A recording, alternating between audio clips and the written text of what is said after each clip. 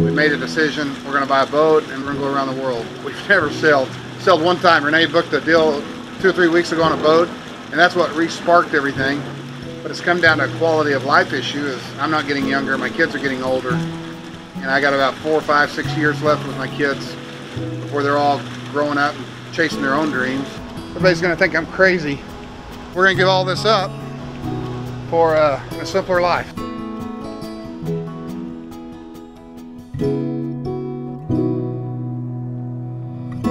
What are you the most scared of? The most scared of giving up before we ever get out. Not actually making it out on the water. We either run out of money or run out of energy, but that's not going to happen.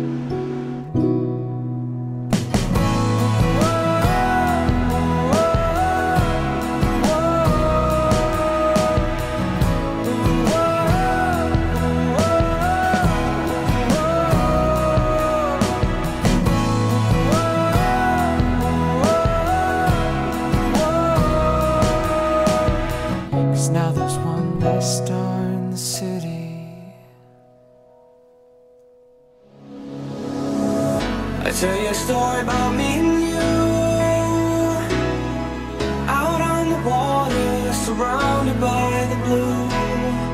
They scream that only I'll be saved. They toss off the line, but I just let it float away. Yeah, I let it float away. I'll let it float away. I'll let it float away. Float away, float away. Yeah, I'll let it float away. I'll let it float away. I'll let it float away.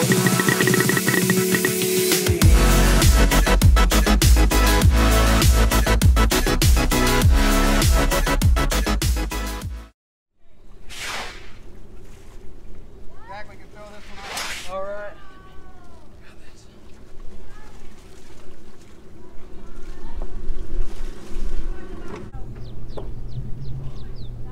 This one's off.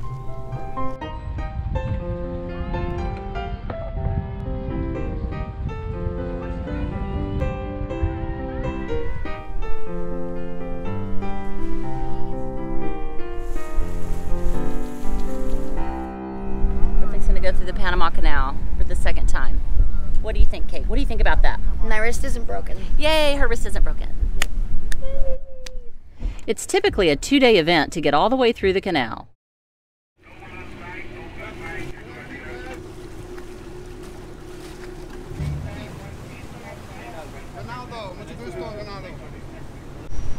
Each ship that passes through the canal must have a transit advisor on board. Reynaldo arrived around 4 p.m. and helped us get rafted up with Elysian and ready to pass through the first set of locks. You just put it over there and we're blocking over here. Okay, Captain, very good. Keep reversing, keep reversing. More tight, please, Andrew. I need to go a little tighter on this one. 4 competent line handlers are required on each boat, and since Elysian has 8 folks on board, they had plenty. Finn counted as our 4th line handler, even though Jack and Anna did most of the work. Once our boats are safely tied together, we begin the 2-hour-long journey through the first 3 locks.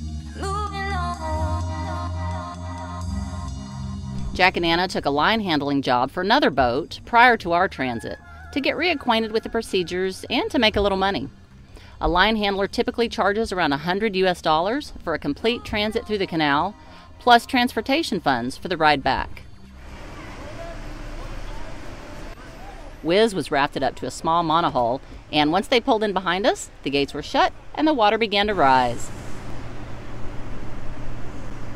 It takes about 10 minutes for the lock to fill completely, and then we move on.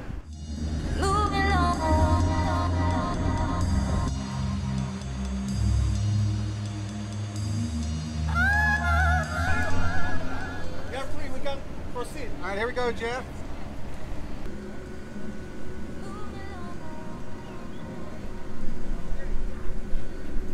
The doors close and the water goes up.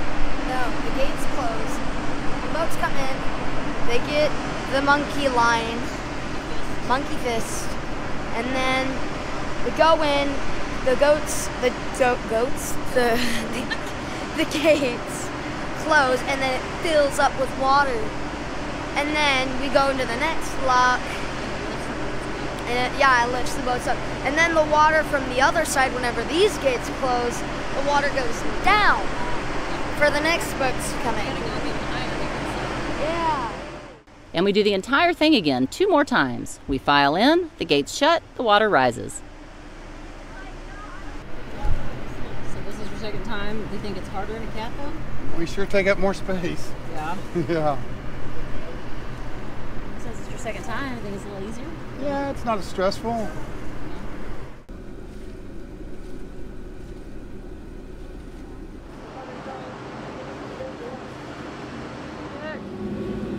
And that's the first set of locks.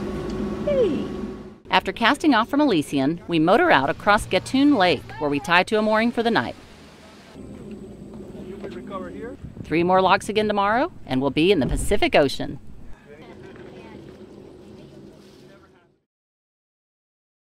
How you doing, kid? Ricky, right? You know, yeah, Ricky. Yeah, Ricky, whichever. That's the same. They call me home. All right. So how was it nice? Was good? Awesome. Great. So, Captain, I already spoke with Jeff. I told him his advisor is arriving from Colon. He's got duty time 8:30. It's 8:45, so he's a little bit late. He should arrive at 9. But we need to go. We need to go. So I told Jeff he can be drifting or send a long line to the buoy. But we need to cast off with him. So this is what I'm gonna do. We're gonna cast off Jeff, cast off ourselves from the buoy, and then get on the way, okay? Our new transit advisor for the day was Ricardo, who informed us that Elysian's advisor was running late and we needed to cast off and get going. So this time we'd be rafting up with Wiz and a local tour boat. The motor across the lake and all the way to the last set of locks is about 28 miles and took about 4 hours. The cost to cross the canal is based on boat length, so it cost us around $3,000 US for a 58-foot cat. But it was actually about the same price as it was to cross in our old 55-foot monohull. Okay, this ferry is gonna raft up to this wall on the inside of this lock, and then we're gonna raft up to him, and then Wiz is gonna raft up to us, and then they're gonna lower us down. And then us and Wiz will stay together. We'll detach from the ferry once we're all the way down. He'll go into the lake. We'll all go through the lake. Wiz will stay with us in the lake, but we're not going to stay attached to the ferry. And we'll do the same thing on the other side.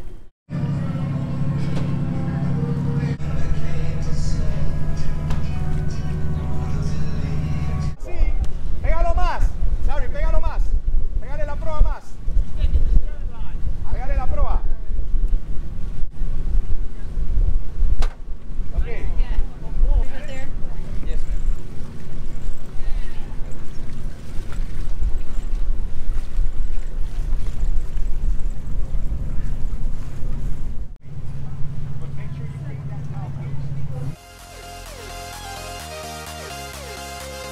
After the last gates opened, we had again arrived in the Pacific, ready to embark on another ocean crossing.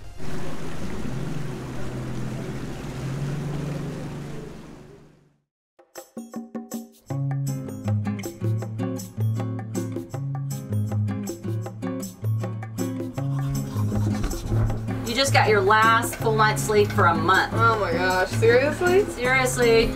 Slow internet connection.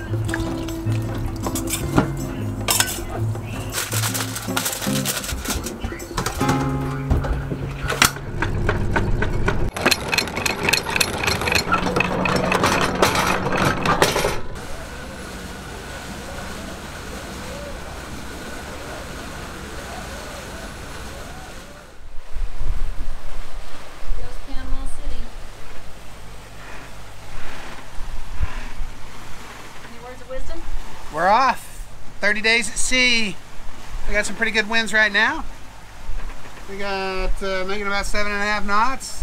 The new Precision main is up. It looks beautiful. The Precision Genoa is up. It looks beautiful. So let's hope the winds stay with us for about 5, 6, 7, 800 miles. That'd be good.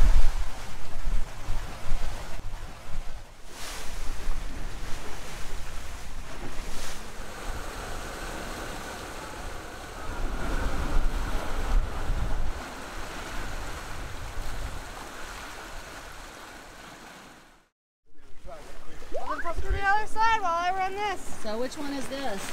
This is the new one. The float away when it ripped? Yeah. All right, I gotta run this whole thing. Want it on the outside? This is the sail that ripped that you saw a couple episodes back. And they fixed it in Shelter Bay, hopefully. He sewed it up.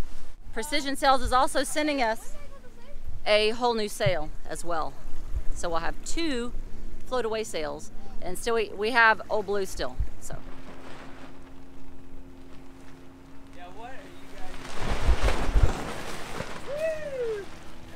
What's going on here?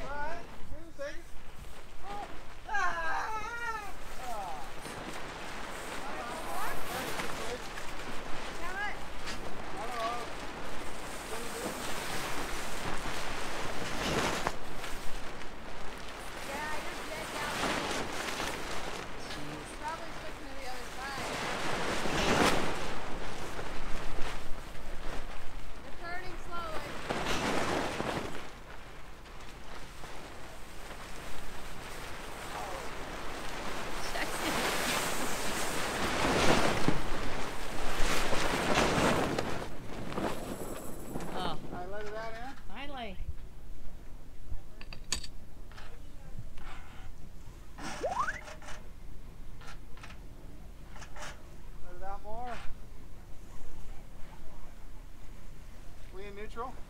No? Yeah, put it in neutral. You want more? Yeah, that's good.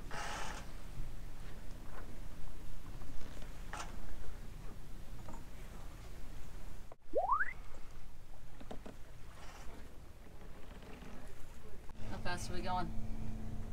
Feels like nothing. No, it does. It's actually almost 6 knots. Yeah. We were going fast. Has the wind like died 3. a little? Yeah. Was it Oh, 11? yeah, now it's the heat. I say we stop and swim. Me too. I say we wait till the glass is over. Yeah. All right, I got some fresh tomatoes, some fresh cilantro, and some red onion. So I'm gonna make some pico de gallo, maybe some nachos, maybe some burritos. Vegetables and bread are probably the hardest thing to keep on a boat. Get them right when you set off, and then they last a week or so. I try to freeze as much bread as I can. Having an extra freezer is great because you never know when the power's going to go out or something is going to happen and your freezer's going to thaw. You're going to wake up to thawed meat and thawed ice cream. Stopped working last night. Yeah, I woke up this morning and everything's thawed and kind of warm. So I got to cook steaks today and chicken. I don't think you can refreeze this I don't kind of think stuff. you can. Because you better make sure it gets refrozen. I don't mind cooking it. We don't have to eat it all today. I know, but we've got 2 weeks before we're in some more. I know. 2 weeks. Oh boy. It's so disheartening because all that food that you had planned, you've got to cook now, throw out, eat now, whatever. So now we have dolphins. Okay, I'm going to go look at dolphins. But now we have the Dometic. Dometic makes a fantastic freezer. It runs on DC power. We actually have 3 freezers. And one of them can be a fridge or freezer. So right now it's a fridge for me. But if something else starts to go wrong, then I can stuff all the cold stuff into my fridge freezer and just turn it down so that it's a freezer. Okay, I gotta go look at dolphins. Holy cow! What was that? Oh, look, they're out there too. Look at them, playing with them? Yeah! Oh, yeah! There's some over there too. One's gonna come up and jump. They've done it like 3 times now.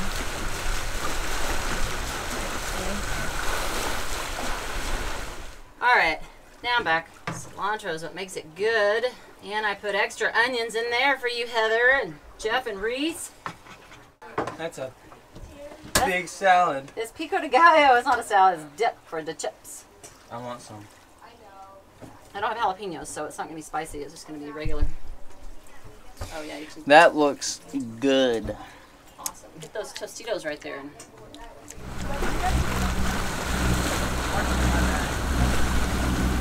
Zuko's been very curious about the birds, but he hasn't ventured off the boat yet. Zuko.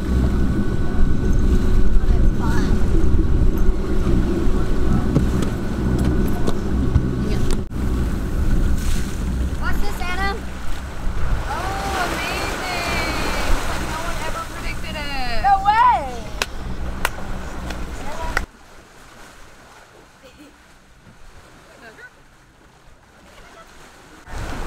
Booby, look at me. Yes. Queen. It's a picture of a picture of a picture. Is that? Hey, would you back off? Looking.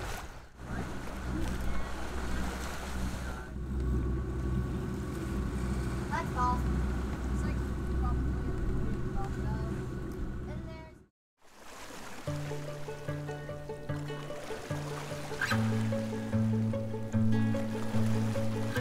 birds back.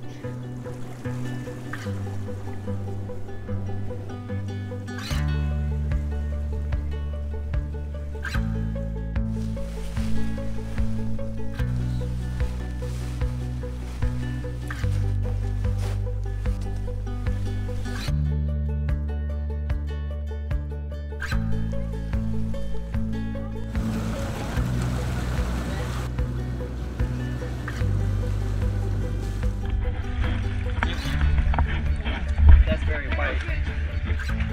White. It's very white. But I have white. We don't usually worry about sharks when we're swimming out in the ocean. We definitely keep an eye out, and I know a lot of you have had concerns about sharks, but we haven't ever seen any on the couple of random times that we stop and cool off and clean the hull.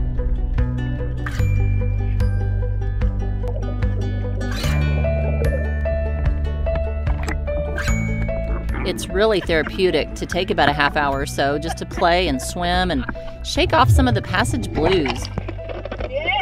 And scraping the hull free of barnacles and moss gives us a little bit less drag and therefore a little bit more speed.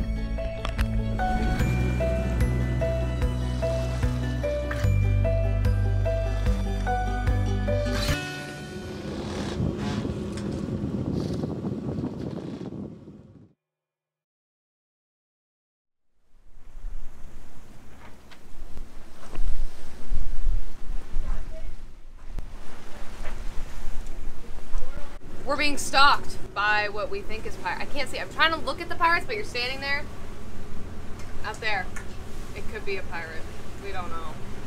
Or it could just be a boat. It could just be a boat, but we were looking at it through the binoculars, and it's really sketchy, and they don't have AIS, and they've been following us for like, how long have they been following us? Like 2 hours?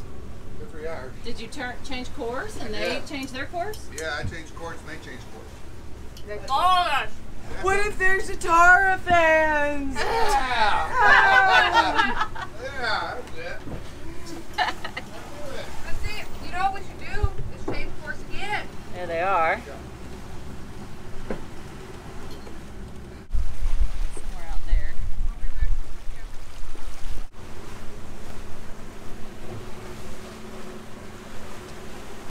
I think they're probably just a fishing boat. There is a storm up there. So maybe they're just avoiding the storm. Maybe they're trying to be smart like us. So they don't have AIS, so this B&G on the radar has a thing where you can track targets. You turn the radar on, you put the cursor on the target, and the radar and the computer tracks that target. And that's what we're doing now, is we're tracking it because that vessel... Woo! Love that sound. What happened? Love that. The engine died. Engine died. We got pirates coming towards us. Ah. Did it overheat? What did it do? They sabotaged us from a mile away. EMP. That's what I was gonna say. Oh, that's rudder.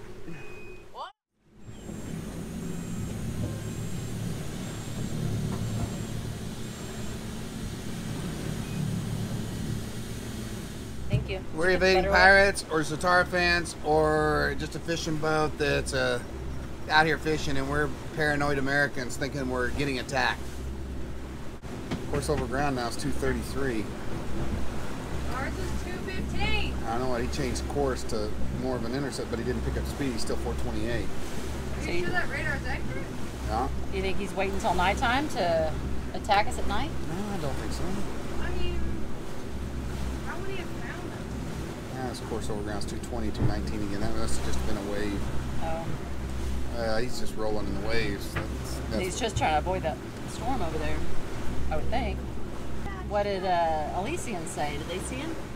Yeah. Or are they way back there? It's better, he said, it's better if we are closer. Do you want to slow it up and let me catch up? Yeah. They wouldn't attack two boats together. Exactly. That's why we're buddy boating. Yeah, but they're like 8 miles behind us. Well, they're not. I think I am. I'm going to turn out, circle back around. That's a good idea. Yeah! They need to put the sail down. No. Go, Captain Phillips, go! Yeah, they're going the other way. Maybe they know we're circling. Because why else would we change course so randomly? Because they could tell we have a sail out, so obviously we have to utilize the angle of the wind. So if we like turn randomly off the right angle, then they're gonna be like, oh, they're doing something sketchy, like avoiding us. Yeah. Now we're completely on the other side and he's going in the opposite direction. So he's fine, he's just going that way. He's already way over there. He's just We might as well get close to Elysium just to be safe. Well, yeah. I like that idea. Hey, Zatara, this is Elysium. Hey, brother. Hey, how you doing, David? Yeah, I don't know if that was a pirate boat or not. I just didn't like how every time I turned, it seemed like he would turn and just kind of ghost me, but I don't know. I'm probably paranoid. Probably just some good fishermen. Yeah, but it's better to be safe than sorry. We had our doubts about him as well. It was he was acting quite strange. Well, the good news now is that we're together, and so if he comes back, I can outrun you, and I'll make all the important phone calls to the Army, National Guard, whoever, to get help out here for you. Always the gentleman, Keith. That's what I love about you. I learned that trick from your son Mayo, who says, "Get me out of the water first." Yeah, he'll stamp over anyone to get out of the water. Are we back on course? We're fixing to be. So what's our COG now? I don't know. Let me see what the wind's doing. I think we gotta stay on that 210 till the winds shift to the south, so we can get a good beam reach across them, or at least a close haul across them. Look at that. How's everybody doing there? Everybody sick or well? Everyone's great at the moment. A couple were starting to feel a bit queasy earlier on, but they've bounced back now. I think seeing the Z machine has added a little bit of spark again. Well, good. Yes, I'm going to have to run that starboard engine. Or the port, yeah. Yeah, we're making a total of 3 knots over ground now with just the port engine. Feeling sick?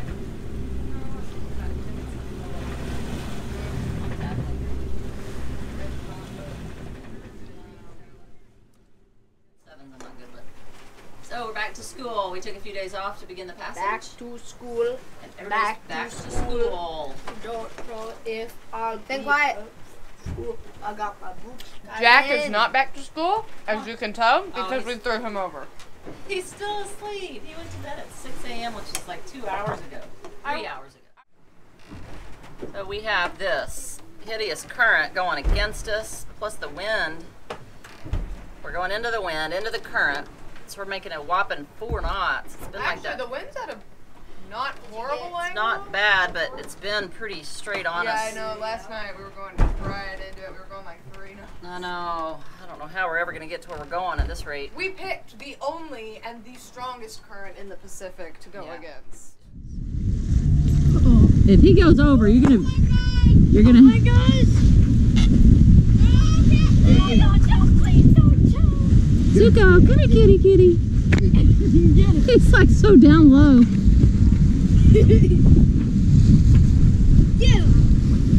That one's coming back.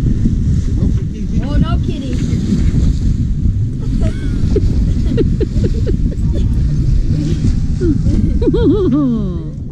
As we turned west toward the Galapagos and the wind and the current moved more to our port side beam, we got a little more speed and much calmer waters over the next several days. Make sure, hey Finn, make sure everything's clipped on good. The sky cleared and the sun came out, which was fantastic for improving morale and boosting crew attitudes.